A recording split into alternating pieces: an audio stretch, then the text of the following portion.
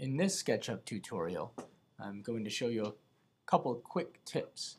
One, to delete these axes, the blue, green, and red, and the other, how to start changing the background color. Its standard color is green like the grass, and then you have a bluish color like the sky. Once you have already built your building and put all of the dimensions in, whatever they may be, you no longer need to rely on these axes lines. Until you have finished all of the building, you should keep the axes lines. But once you've finished and you want to get ready to print it out to have a final copy, you don't want all of these lines in there any longer. To get rid of them, you can go to View and then hit that button that says Axes. It should currently be checked on your computer. When you click on it, it will uncheck it and you can see the axes lines disappeared. To get them back, you would go to View, Axes, and you can see that grid appear. For right now, I'm going to leave it off. The second tip I'm going to show you is how to start changing that background color. To do this, you're going to go to the heading that says Window.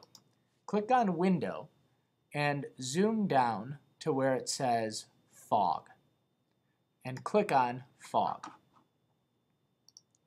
You're going to see this window appear. If I click Display Fog, you're going to see it starts fading out.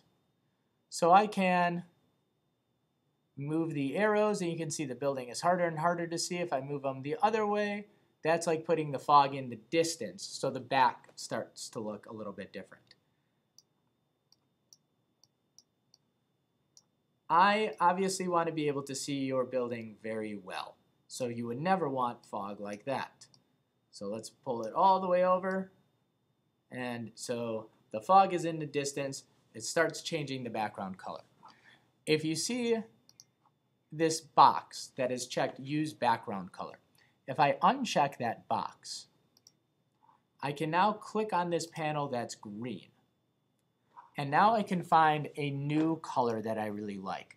And you can start playing around and looking at other colors in here. I'm going to look at vegetation and say, oh, I like this color. Okay, it creates that sort of look. Make sure that your dimensions are visible and that I can see all of the different parts of your building.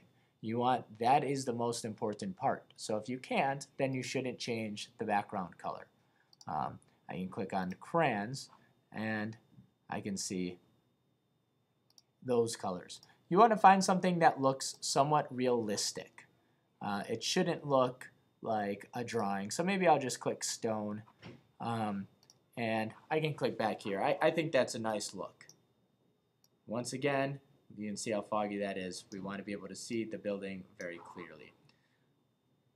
When you're done, you can just close these windows. So that is a way that you can delete the axes and start changing your background color so that we can get ready to print.